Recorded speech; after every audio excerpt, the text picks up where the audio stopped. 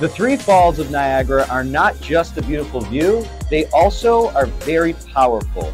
Beauty and power, the two natures of Niagara Falls. And this is best displayed at the Power Vista here in Lewiston, New York. So let's go inside and check it out.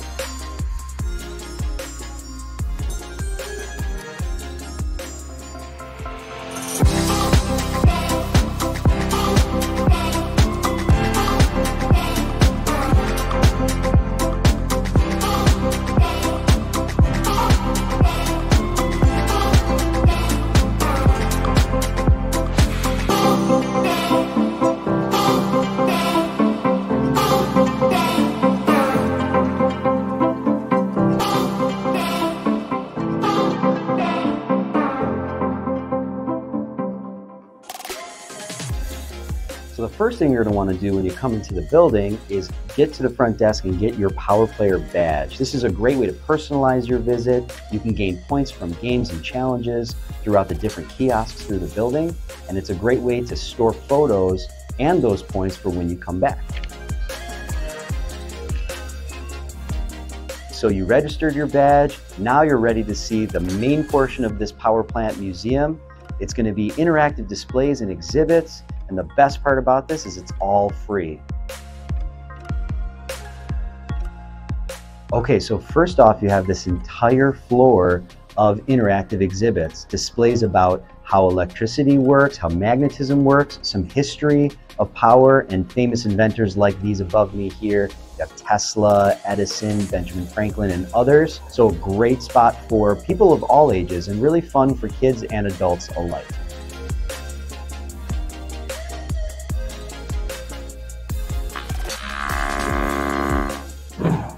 So this entire interactive display is a great place to let the imagination run wild for kids and adults to build their own power grid, their own hydroelectric generators. You can put down a solar field like so and decide where you want to put it, what's going to give you the max capacity, what's going to give you the most efficiency. So it's just really fun to interact with the board.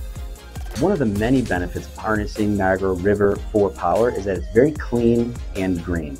This area does focus a lot of attention on keeping that green initiative here. Between the Maid of the Mist boats going electric, many different electric stations, charging stations for electric vehicles placed throughout the city, and then obviously beginning with this hydroelectric power plant. I feel the electricity coursing through my veins. Is it sticking up? Does this ground it?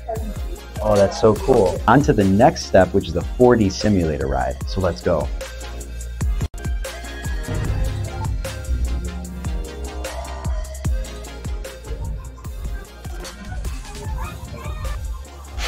Oh, you get a little wet on this one. Whoa! Okay, so we've been exploring this level with all of the interactive exhibits about power, the history of power. We saw a 4D movie theater, but that's not all because there's an entire lower floor with even more to offer. So let's go with the flow to the exhibits below.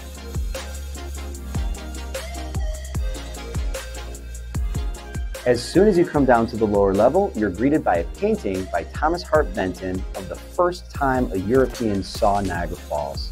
His name was Father Hennepin, a Recollect priest from France. And in 1678, with help from indigenous guides, he would find the falls and proclaim Beau Fleuve, which means beautiful flow or beautiful flowing waters. Now you also have a great section here about the birth of Niagara Falls, how the falls and lakes were formed. Over here you also have a great section on the Great Lakes. This water all comes from the Great Lakes, whether it goes over the falls or through the power plants. The Niagara River comes from Lake Erie, the 4th Great Lake, goes to Lake Ontario, the 5th Great Lake. Now, if all of the water that could go over the falls that came through the river did, it'd be 1.5 million gallons per second. During the daytime hours of the tour season, which is May through October, you have 50% flow taken away through the underground tunnels to the power plants. The other 50% allowed over the falls. The Power Vista also pays homage to the Iroquois, which were the first peoples here You have a timeline and some exhibits of artifacts from that era. And our last step through history will be the construction zone, which gives us a great opportunity to look back and see what it was like to build this power plant.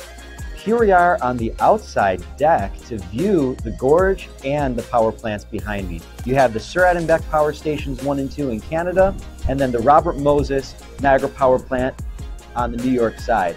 And what they do is actually move water or divert water through underground conduits that take the water about 2 miles from before the falls, divert it through the cities, underneath the cities of Niagara Falls, New York, and Ontario, to big reservoirs on each side. About 40 billion gallons of water in both reservoirs. The water will then be pumped through 4 bays, down the power plant's penstocks to turbines at the base of each. So this deck is a great view of the power plants, the huge concrete walls on each side.